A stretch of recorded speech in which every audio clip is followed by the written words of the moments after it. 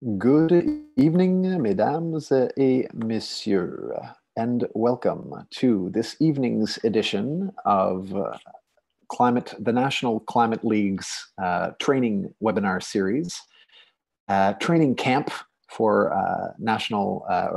for community climate hubs wanting to make use of the open database of the National Climate League. So the final standings have been released and they are available at climatehub.ca. Tonight, as I mentioned, the third installment of our training series with Diego Creimer of the David Suzuki Foundation. He'll be speaking to us about media relations and how to attract media attention, how to draw data into a story that will get you, onto journalists' radars. This webinar, of course, follows two others that took place last week and the week prior. The first one being on how to navigate the open database itself, and the second one being on how to visualize the data once you've found the data and extracted the data, how to turn it into something that is visually compelling. So we'll go quickly through details of what we're all doing here this evening. Climate Reality Project, which is running these webinars and has launched this campaign to support municipal initiatives across the country, is part of an international network of climate reality branches. So in Canada, we have about 900 climate reality leaders, and this is the latest crop that came out of the Los Angeles training in August. If you're interested in applying to attend a training with Al Gore about the solutions and best practices in communications around climate change, then you can apply. The next two trainings that are nearby are in Atlanta in March and in Minneapolis in August. There are also trainings this year in Melbourne, Australia, and in Tokyo, Japan. So the Community Climate Hub Initiative focuses on equipping local, citizen-driven, and diverse groups to move the needle on these five steps in the milestone process of measuring emissions, setting a target, developing a local action plan, implementing the plan, and monitoring results, with the objective of decarbonizing their municipalities by 2050, which is a target that a number of municipalities have now agreed to in Canada, which is very exciting. But you can imagine there are 3,600 municipalities in Canada, so we're far from getting all of those municipalities on board. Here you have the toolkit which Climate Reality has developed to support your work in your communities. And tonight, of course, the top one on the left, webinars. We provide access to some of the most brilliant minds of the environmental movement and other movements across the country, and you can now view over 100 webinars at climatehub.ca. There are also a number of other tools. The one we are focused on this evening is the National Climate League. So we have gone through a process lasting over a year now to identify which numbers matter the most to Canadians in their communities and have an impact on greenhouse gas emissions. So yes, we're measuring greenhouse gas emissions through this league to compete against each other and to see who can reduce faster, but we're also measuring proxies for those emissions. So which cities can lead on jobs and sustainability, because we know, for example, that when people draw their income from working on something that is sustainable and working on something that is aligned with a sustainable future and a sustainable economy, politically, the implementing those solutions becomes much more realistic. And of course, we have rationale for all of these 15 indicators. They've been collected over the last 3 months. Data has been collected in September, October, and November. And now we're very, very pleased to have released this report that is available at climatehub.ca. And without further ado, I will just show you where to find this data quickly here. So this is climatehub.ca. Clicking on the benchmarking section will take you to, the webinar section will take you to the webinars, and the benchmarking section will take you to the data. Pardon me, I'll take a moment to spin through that afterwards. So without further ado, Diego Creimer I have jumped to the French one here. Here, there's the English one. Will join us. He is, since 2016, the public affairs and communications specialist at the David Suzuki Foundation for Quebec and Eastern Canada, and has also worked for CBC in the past as a video journalist, studied journalism in his native Argentina, and has also a couple of other very interesting achievements to his name, notably the co-founding of Demain Verdun, which is a local neighborhood group in Verdun who has for objective to reduce Verdun's environmental footprint and increase sustainable lifestyles in Verdun, and co-author of Demain Quebec, Demain le Québec. And he'll tell you a little bit more about that right now. Thank you so much for joining us this evening, Diego, and sharing with us how we can best leverage our data in the media.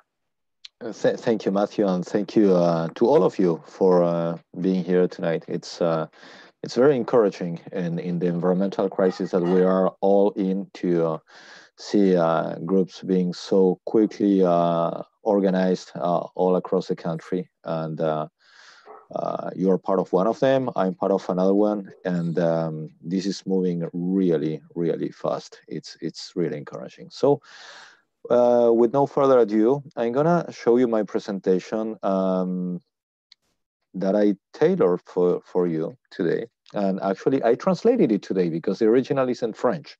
You will notice I have a strong accent. For your information, I have a strong accent in every language, in English, in French, and even in my native Spanish. So I'm an accent guy. This training,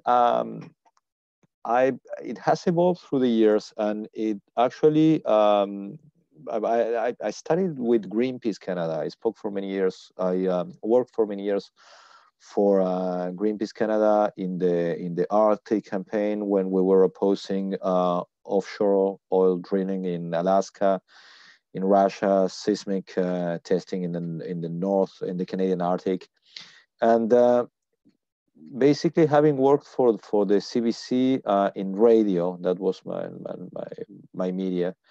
And having worked with journalists and in journalistic teams for a number of years, and then being on the other side of the road, that's with the NGOs, with the civil society, and trying to pitch stories and to establish dialogues, I try to make a summary of what makes a conversation relevant, what makes a conversation pertinent, and how we can advance newsworthy information that we have with us, that we have created, that we have retrieved, that we have discovered, and bring it to the attention of journalists and use media as a conveyor belt to reach a larger audience,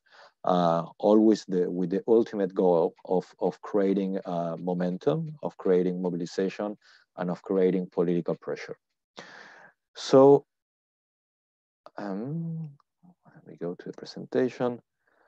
Why work with media? That's a very good question. At one point in this new century, some people advanced the idea that social media was or had largely replaced traditional media, and it was true. It's still true, but only to certain extents. Social media has not developed the validation systems that traditional media developed in the last 100 years. So verifying information, it's still a very important process in the transmission of news. And social media has given a voice to many people who did not have a voice before, but has not developed like the sophisticated systems that media with large budgets and ethic codes and controls, internal control system have to guarantee that the information that it's transmitted, it's actually accurate and it's true. So when we succeed in bringing information to traditional media, in a way, we are also validating our information. If it gets through the filter of traditional media, like CBC, the Canadian Press, you name it, it's actually taken more seriously on the other side, not only by the larger audience, people sitting at home in front of TVs or driving and listening to radio or reading the newspapers, but also by elected officials and decision makers. So we have to consider it not as a barrier or as an obstacle, but rather as a validation system that can take our message even further. And the funny thing of this is that it comes back to social media, and social media can reappropriate stories that have been filtered and validated by traditional media. So it's not a dead-end road. Working with traditional media can actually have a very positive impact in social media and in separating fake news and rumors from verified information. So in a way, we should consider them allies, even though they do not talk to a very large audience as other channels can do today, but they still have this rigorous system of verifying information that it's useful to the causes that we want to advance. So with media and with journalists, we can carry forward our influence strategy. That strategy usually, in most opportunities, include media interviews where we deliver our key messages. So, for instance, I put this person in front of Lake Ontario saying this beautiful lake behind me is being polluted as we talk. That's part of a key message, and it's may look silly, but it's a situation that we do want to be near the problem, giving our opinion of the problem, and more important, giving our vision for the solution of the problem. So we aim to inform about our concerns, health concerns, environmental concerns. We want to counterbalance and provide context. I'm going to give an example here. Let's say we want to inform about the danger that the coal generated electricity represents for air quality and health. Like, as much, I think at the last stats that we had are saying that a few dozens or near 100 Canadians were dying every year because of poor air quality. So fire coal generated electricity has a role on that death toll. And then we may need to counterbalance, for instance, opinions from the industry, the power generation industry, the coal industry. It says, no, coal is good, we're making it cleaner. Well, we have to put that in context. It says, no, you guys, you're actually killing people. So we advance our views. It says, with the same money, we could do much better. There is a lot of solar potential in the south of Saskatchewan and Alberta. You don't need to burn anything there. It's like you have the energy coming down on you every day. And as much as we can, determine or influence the political agenda. And that's a very legitimate goal. With all the information that we bring forward, that you will bring forward through your work, and all the solutions that you are going to put forward, you want to determine the political agenda for the ongoing debates between elections, and for the elections when parties have to present their platforms and their views for their government. So we need to be strategic. So here are some basic questions that we have to ask ourselves before reaching out to media. So the very basic one: what do we want to say? So what's our message? The second one, why? What do we want? So I want to say that coal is bad for human health and the environment. What's my goal? Well, my goal is that I want a bill to be tabled proposing to phase out coal in my municipality, in my province.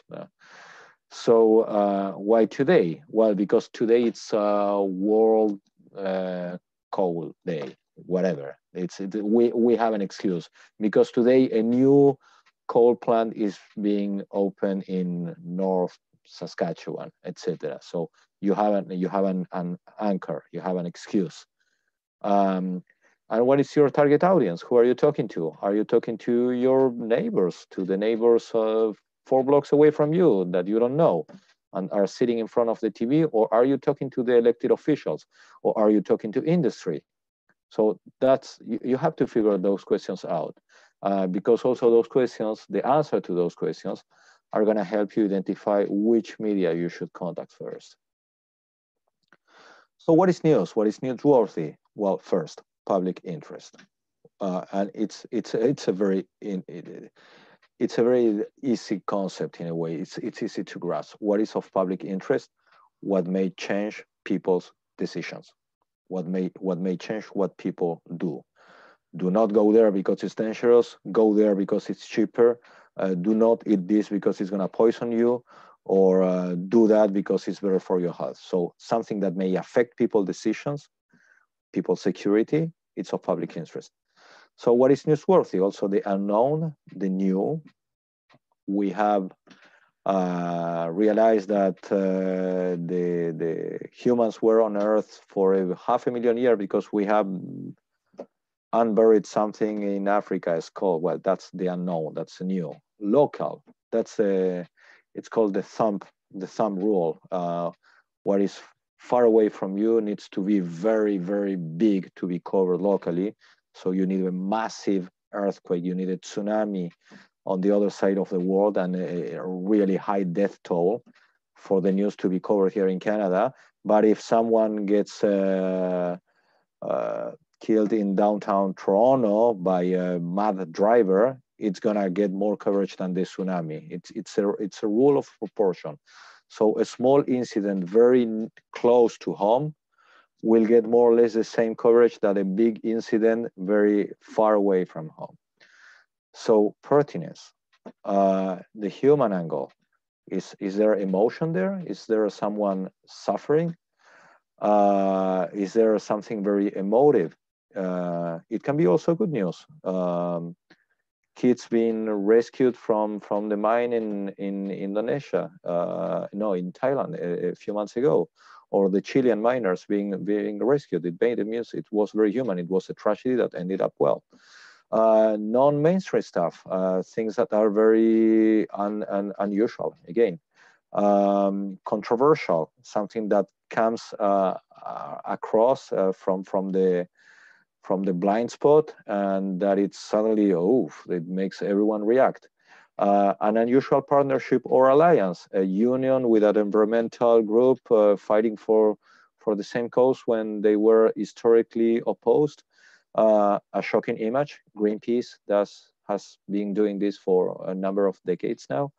Celebrities can always work, either they are against or with your cause, but they always get news coverage. Humor, that's a very, it's difficult to use, but it's a very affordable resource. And action, again, Greenpeace knows how to do this, and everyone involved in civil disobedience also knows about action. But action can also be totally legal and legitimate. A big demonstration, a march, a big rally, that's action. So we have an ambivalent relation to news. Either we follow them, mostly passively, or we make them. That's what we want to. That's what we want to do with the work that you are actually accomplishing, and that's what we want to promote with this kind of training. So we follow news when fate makes an eruption in our life. there was a tsunami, so we follow news. So there is a sudden meltdown of a glacier in somewhere in Alaska, and one small village is it's at risk of being just swept away. Well, that's fate. Another stakeholder creates a situation that we do not control, or we intervene in an ongoing debate. But we can also create news, handcraft news, when we intervene beyond a simple reaction. So not only we say we oppose the creation of more coal-generated electricity plants, but we have also realized that there is unused money in a green fund that could be used right away to create a solar park. So it's more than a reaction. We are also putting something forward, something that is new. We create an event. It can be even disruptive. We march, we protest, we release the controversial information. Or that can also spark a new debate with a new questions. For instance, we realized through scientific research that we produce or that we have access to, that something represents a risk for the human health and that was not considered a risk before. That's a new information. Certainly everything that touches on human health is news. So there we spark a new debate. So we are, with the work that we're doing, that you are gonna do with municipalities and cities, trying to retrieve data and to expose data, you're intervening in an ongoing debate, but you will spark a new debate because you will bring forward new information or information that was there and that was not taken seriously or being analyzed in a larger context. So 2 examples. As I told you, I used to work with Greenpeace, and back in 2013, we were campaigning against offshore drilling in the Russian Arctic, and one of the Greenpeace ships was taken by the Russian special forces, even though it was technically in international waters. We were protesting in international waters. And there were 30 crew activists on board, and they were detained. They were sent to a city in North Russia, and there they were accused of piracy. That's a very serious crime under the Russian criminal code and under international laws. And they could have been sent to prison in Russia for as much as 15 years. So it was a really serious situation for the entire organization and for the activists, and for the families of the activists, and for freedom of expression and freedom of dissent around the world. Russia wanted to give an example by force and imprison these people and scare every activist who would dare to defy the Russian right to drill in the Arctic and put the entire Arctic at risk. Among those 30 people were 2 Canadians, one from Ontario and one from Montreal. So after 3 months of inaction by the conservative Canadian government of the time, who did not proactively work to demand the liberation of its citizens, it was basically indifference, like inaction. We decided that the time was ripe to do a big action here in Canada, in Montreal. So we escalated, we climbed the biosphere. And then we did a checklist. So is this really newsworthy? Is this really news? We knew the answer was yes, but it's still interesting to make the checklist. This was of public interest. It could change people's perception and may act people and government proceed in a different way. It was new. Many things had happened in the biosphere in Montreal. It even burned once in the 70s. It's a very famous icon for Montreal, along with the Olympic Stadium. We had a local element because one of the activists was from Montreal and the parents live in Montreal. It was pertinent. It was in the news cycle already. It was profoundly human. Someone who is facing 15 years in prison for protecting the environment, it has a human angle. And the mother had been going to TV shows and radio shows and usually crying in front of the cameras. And she was a very touching mom, desperate by the situation of her son. Non-mainstream, maybe at that time it was already mainstream, but it was certainly controversial because we were also defying the indifference of the conservative government. And it was also controversial because we were using the biosphere, where we could also obtain an unusual partnership or alliance with the employees of the biosphere, because the biosphere is a museum for the environment. It's a museum about energy transition and climate change. And the conservative government was threatening with cutting the budget of that museum as well.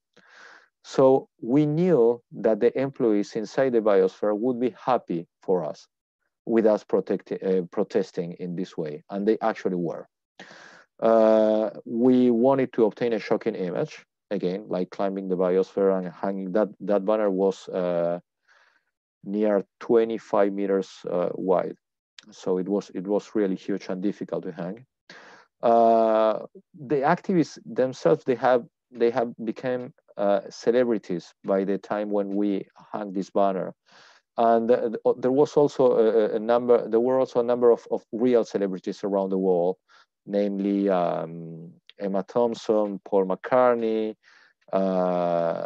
Margaret Atwood here in Canada, I think even Pamela Anderson, like a number of celebrities that had put their voices forward to protect the Arctic and to demand the immediate freedom for these activists that were considered political prisoners by then. Humor, not sure. Action, a lot. Climbing there, and we were really lucky because this was at 7 in the morning, and we had a press release and a team ready to call media saying, hey, this is happening. Maybe you won't see it from Montreal. But there was a big traffic jam in the Highway 132 south of the biosphere at that time. And the helicopter from one popular TV channel, TVA, was just simply like covering the traffic. And they saw this happening. And they stopped covering the traffic. And they started transmitting, broadcasting this live. We didn't pitch anything. It just happened. It was random luck. I think the media would have come immediately, like 15 minutes after, and we would have had like great shots from the ground. But the helicopter made a hell of a difference. And since all media constantly watch other media, the image that TVA was broadcasting live immediately got to the newsrooms of all the other media. And in 15 minutes, without calling any media and without sending out the press release, we got a number of TV tracks like near the biosphere, interviewing the parents and our spokesperson and so on. And it actually added pressure along with many other actions around the world. And the activists were freed, were liberated 20 days after this action. So another example, a smaller one. Here in Montreal, we've been trying to protect for a number of years the last natural forest in the west of the island that it's been threatened by housing development that would basically destroy 400 hectares of beautiful wetlands. So we wanted to do an inventory, a list of species at risk that could live in those wetlands. But the owner of the land, who is like in partnership with the developer, did not give us access to the place to actually take samples and with a team of biologists and made the inventory of the fauna and everything. So we used like improvised scientist kayaktivist that went into those places with kayaks, because you can claim the property of the land, but you cannot claim the property of a stream or river that crosses the land, and took samples from the kayak. And they also use animal waste to analyze the different DNA that were present in the water, and they could make a characterization of the territory of the sector. So at what point we were able to bring to the attention of media a list of species at risk that were there, that were not known. So that was news, because we were not just trying to develop to cause urban sprawling in a nice place because there were trees or whatever. The answer were, well, there are lots of trees around Montreal. They were threatening with destroying a place that was that was home to many species at risk. So it was of public interest because people did not know that those species were there. It was local, it was in Montreal, that was happening in our backyard. It was pertinent and it was controversial because it was more complex and there was more at risk than what we had previously thought. So the sources of a journalist. This is a classification, this is a list that I made myself. The spearhead, the one who puts forward a controversial idea. Let's not build that new neighborhood, let's do a national park. That's a controversial idea. Can go the other way. Let's not do a national park, let's do a mining project. The victims, everyone who is potentially affected by an idea, can be the victims of poor air quality that live near a coal plant, or can be the workers of the coal plant that are being affected by the idea of closing the coal plant. But there's always a victim in the stories. It's very rare that you find a story or an idea that do not have any beneficiaries and victims. The witnesses, everyone who is around and who has something to say, and everyone has something to say. Journalists, they do go around making vox pop. That's like the voice of the people. So you can, and this is more common in radio. You can listen to a number of neighbors or random people in the street saying, well, I think that closing all the coal plants in Saskatchewan is a good idea because of this or that. I think it's a very bad idea because it will kill the economy. So those are the witnesses of the situation. The experts, the doctor from the Canadian Association of Physicians for the Environment is going to say, well, coal is killing like 100 Canadians a year. Or the expert that is being paid by the coal industry and say, coal is very clean because now we can capture like carbon emissions and sink them in the ground or whatever. Yeah, I mean, you know, that's kind of both experts, etc., etc. Lobby groups can be the coal industry or can be us. Lobby can be a very good and positive things. We can lobby for very good causes. We do not have to be afraid of lobby. The problem is when lobby gets confused with get mixed with science. Science is not a lobby in itself. Science is research. And sometimes like industry lobby groups are gonna accuse people trying to advance science of, yeah, they are just making lobby. Well, science is not a lobby. Lobby is advancing an idea with a solution, and that's good lobby, but science is not a lobby in itself.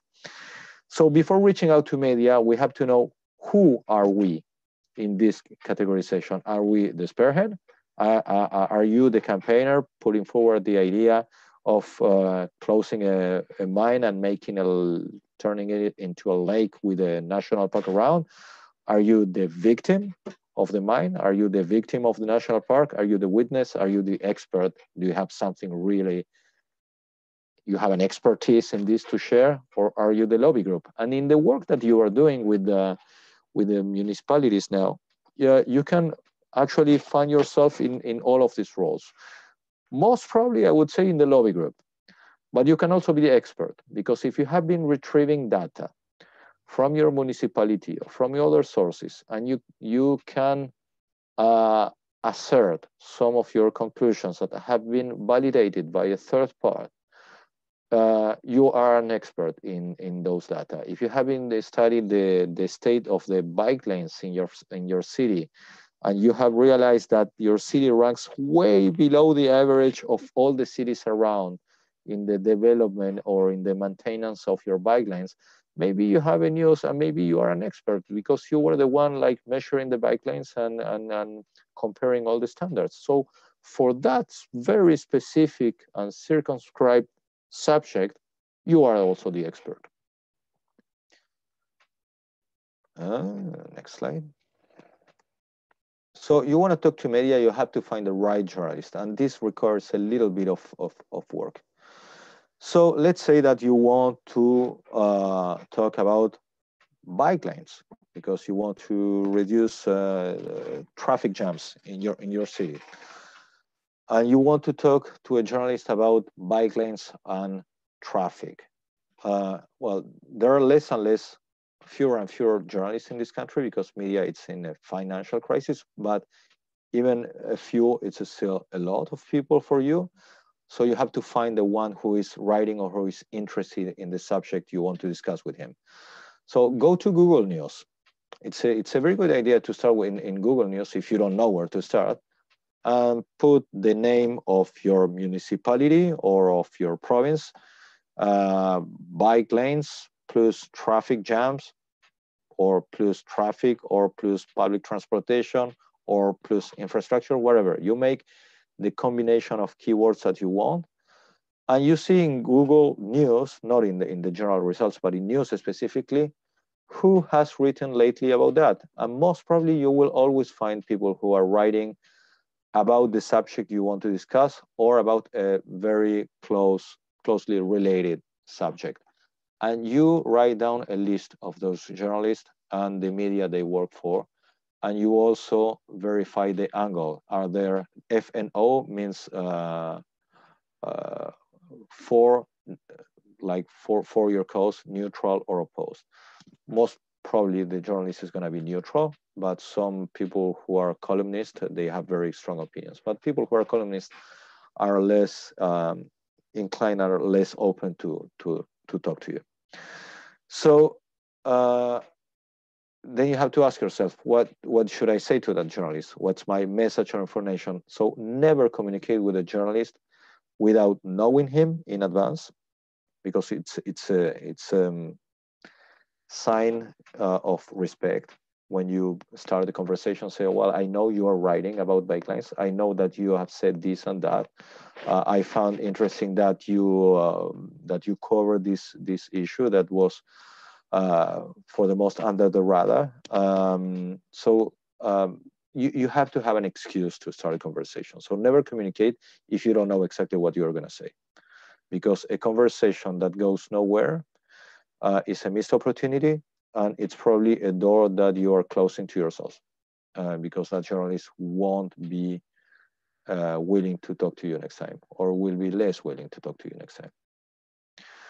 So exchanges must be short and down to the point. You said this, you should know this, you should consider this, and this is what will happen, or this is what I have to share with you, this information. So keep it really down to the point. Polite, not over-friendly. Journalists, but it may happen for other reasons, but normally they are not your friends. Like the exchange may be very friendly, but they are not your friends, and they don't have to be your friends, because you need them to be perceived by the public as being independent for the information to be taken seriously. So, and it's also fine to ask questions. If you are not sure if something is newsworthy, you can start a conversation with a journalist and say, like, look, there is a coal plant that suddenly has increased production in my area, and I have noticed that people with asthma in my family are having more and more trouble, or are seeing the doctor more often. What do you think about it? It's okay to ask a question. And maybe the journalist in his answer is going to tell you if what you are saying is newsworthy or not. Once you have created the opportunity for an interview, you have to get ready for it. So that means that you must control the message you want to convey and the person who will convey the message, who will be yourself or someone from your group.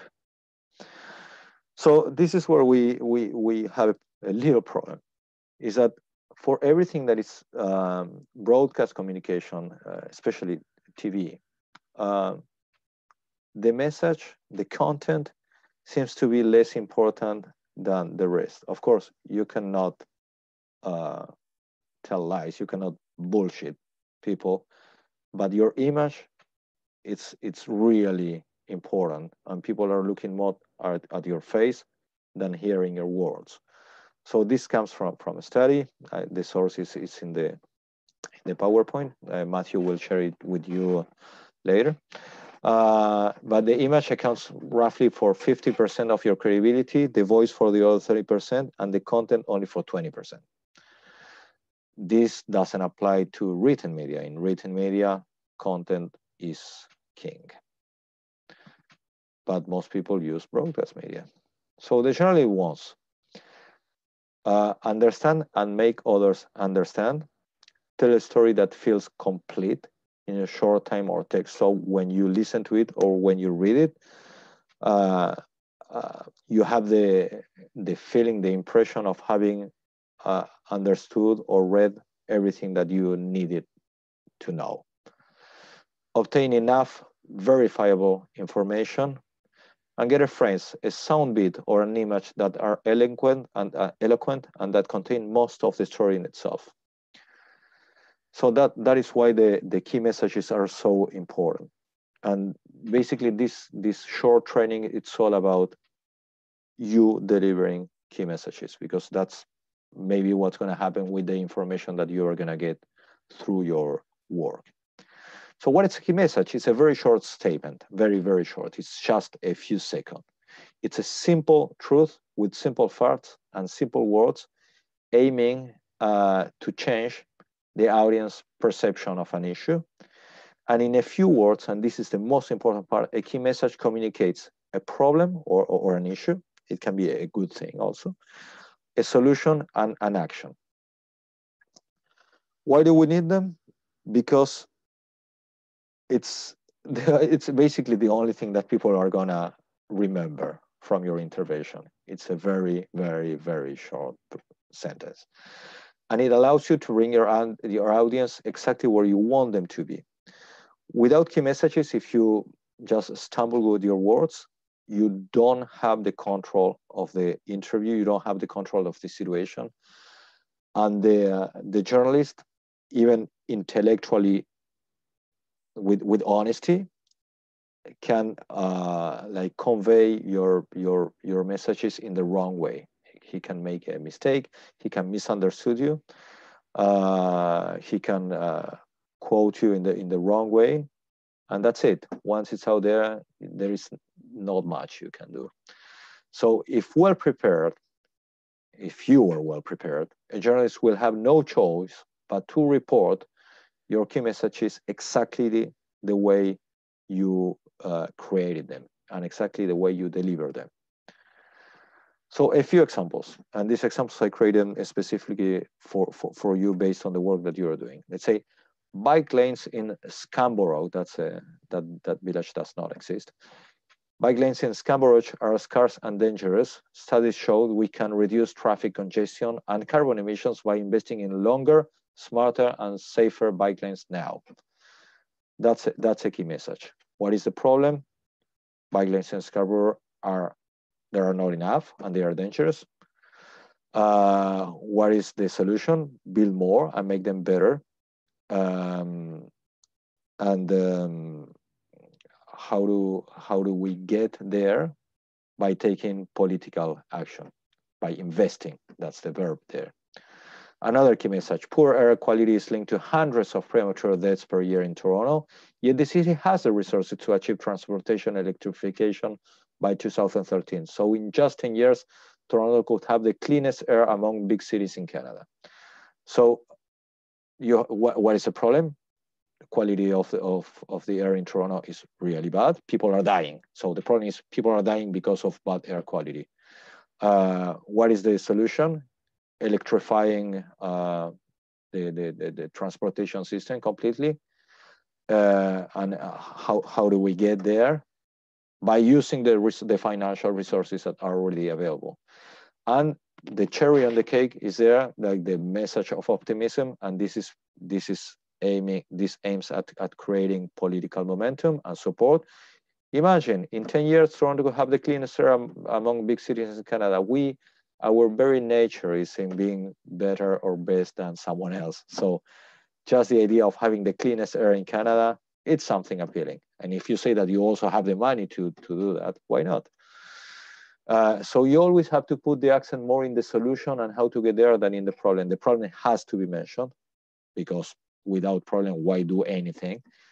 But we need, and all the research and communications points in the same way, we need to put the accent in the solution. So every time you expose a problem, if you want to be effective in communications, it have to be glued together. A problem has to travel with at least one solution to it and one possible action. If not, the accumulation of bad news brings us to inaction. But the bad news paralleled with solutions that are attainable for everyone moves us to action. And that's not my opinion, that's communications research. And the third one, people in my neighborhood support the idea of having a net zero public library. It's cleaner, inspiring, and even cheaper in the long term.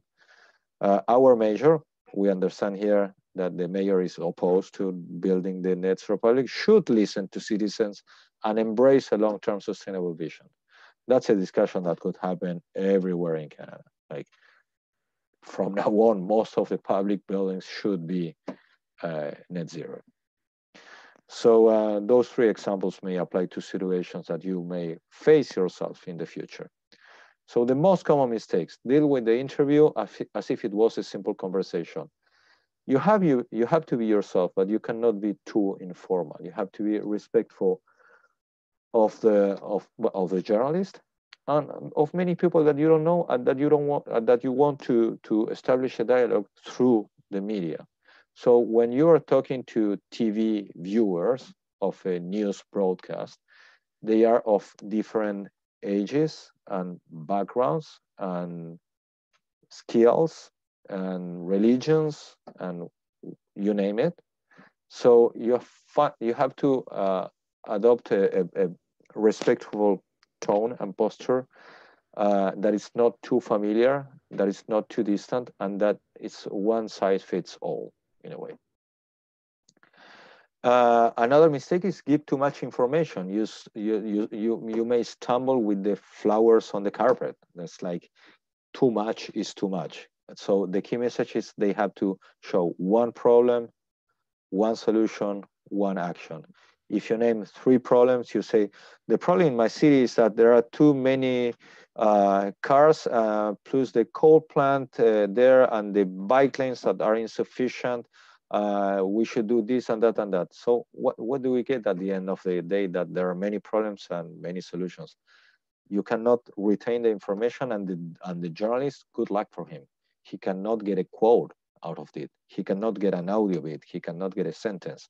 It's very difficult to edit that. So the more your key messages travel like bricks, the better your chances of not being betrayed and of being just reported exactly the way you talked. And the other question would be to answer too shortly, to say yes, no. So do you think we should have more bike lanes? Oh yes, for sure.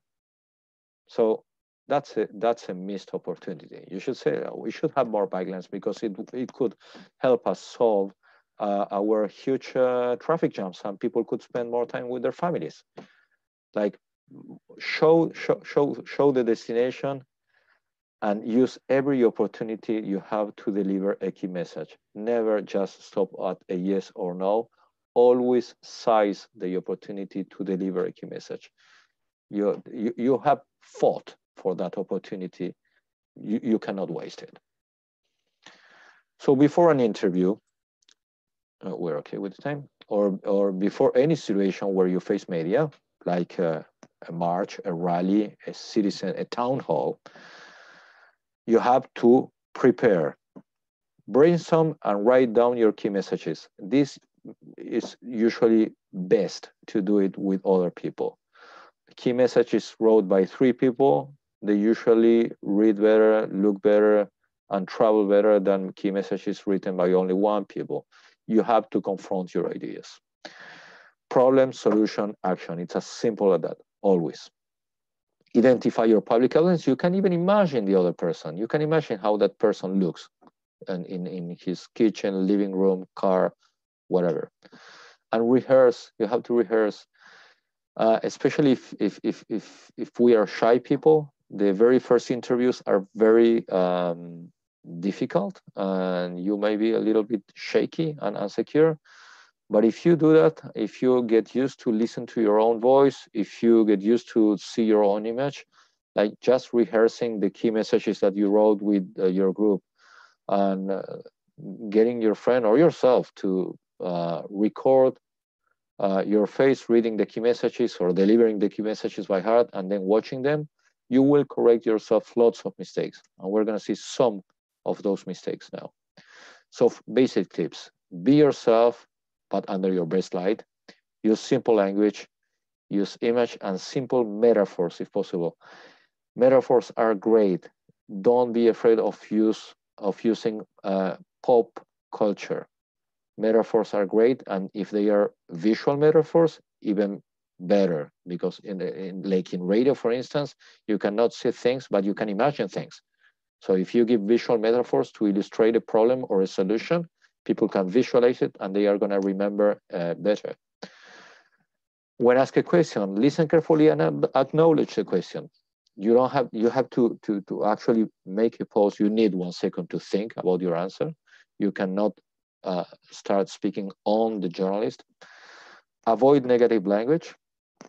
Stick to truth and fact. Do not talk about what you don't know. Stick strictly to what you know. Be humble. Talk slowly, not as I do here, like slower than this. Curb your passion. So look at the interviewer, not at the camera. Never look at the camera. You look angry or crazy if you look straight at the camera. You look at the journalist and feel that looking at the eyes of the in the eyes of the journalist is like looking in the eyes of your audience, actually.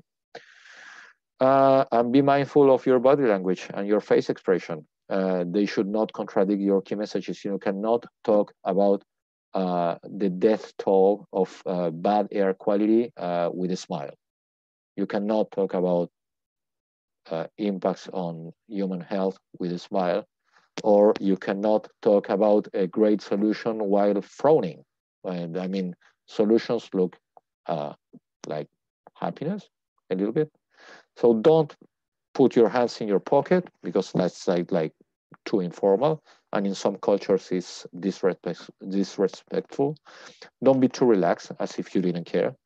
Don't lean on the table like that. Or don't never actually never hit a table, because the microphones are also on the table, so it can make a weird effect. And it's also like aggressive. Don't swing sideways, or don't shake nervously. It shows like you're insecure, and people may doubt of your honesty.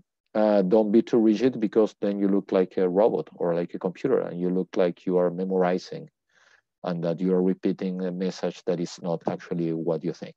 So you have to be yourself, but in a very careful way.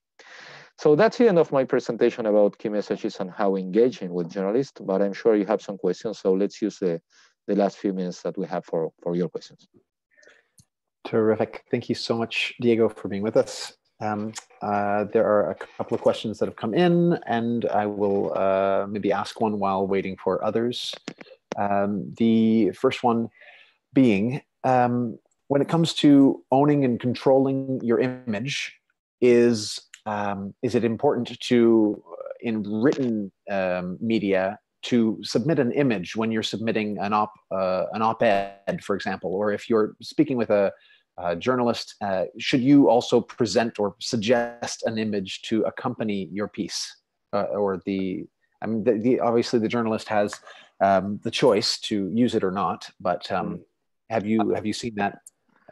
I think it's a very, very good idea. If you have an image that illustrates a problem, and also if you have the rights on the image, you cannot submit an image that is copyrighted and that does not belong to you, as an example. But if you, let's say that there is a problem with the security aspect, the safety aspect of a bike lane, and there is a problem every day between car drivers and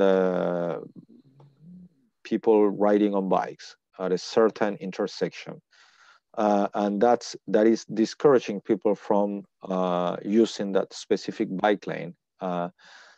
If you have a good photograph that explains everything, if you have a photograph of a driver yelling at someone like standing on his bike at that specific corner, that photograph is worth a lot, because it explains everything that you're also explaining with your words, with your statement, with your key message.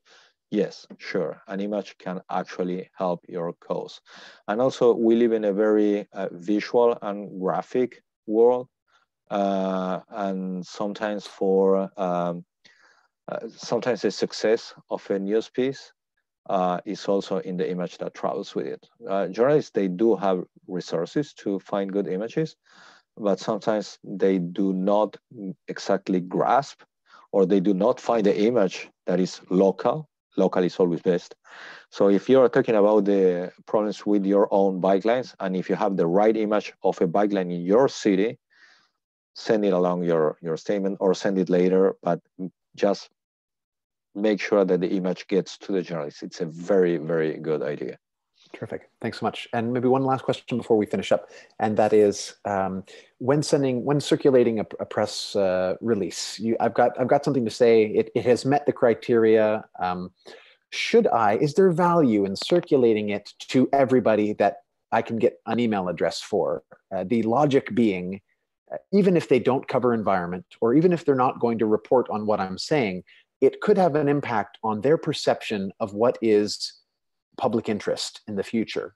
If they see that there's a citizen group active on climate and they're interested in air quality or bike lanes, maybe that will influence that journalist's reporting on a connected issue in the future, and that could impact their decision, yes or no, to cover these issues if they see that there's people, speaking up about them. Mm-hmm.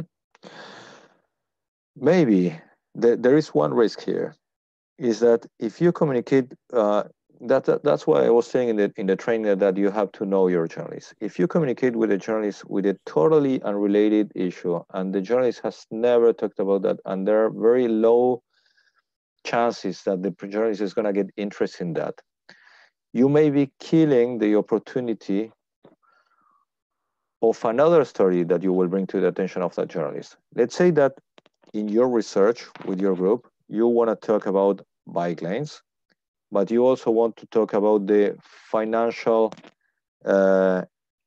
advantages or benefits of net zero buildings for the city.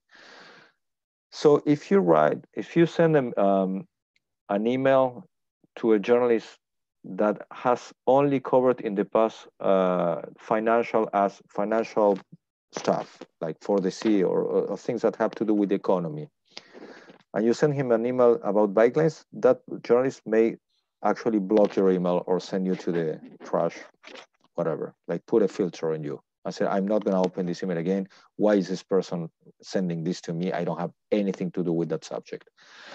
But you may need that journalist down the road for another subject that is related to his work. So my instinct tells me that I would not communicate with journalists that are not somehow related to my issue, because I may need those journalists down the road for something else that it will be actually related to what I'm working. So I think I would rather segment. And yes, you can enlarge your pool and say, okay, it's not directly related, but maybe he's interested. But if it's totally unrelated, I would not contact the journalist. We live in a world where marketing and communications and everything is tailored, that you have to meet people where they are, and people have very few time, and they are like flooded with emails every day. So you have to show that you are relevant, that you know what the journalist is doing.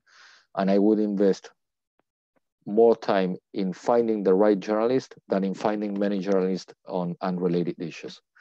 Because one journalist that give you very good coverage will guarantee, it will give you more impact and probably more coverage, because journalists copy other journalists and say, oh, if he's talking about this, I'm gonna talk about this because it looks important.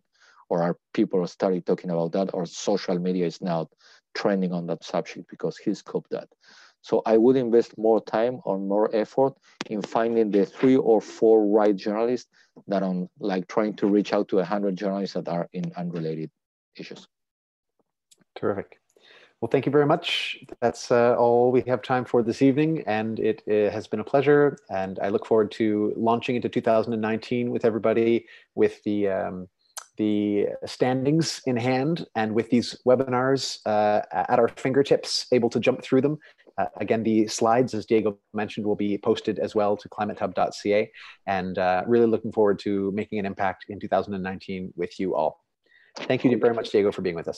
All the pleasure is mine, and congratulations, Roland. Thank you for all the valuable work that you are doing. Thanks a lot. Thank you.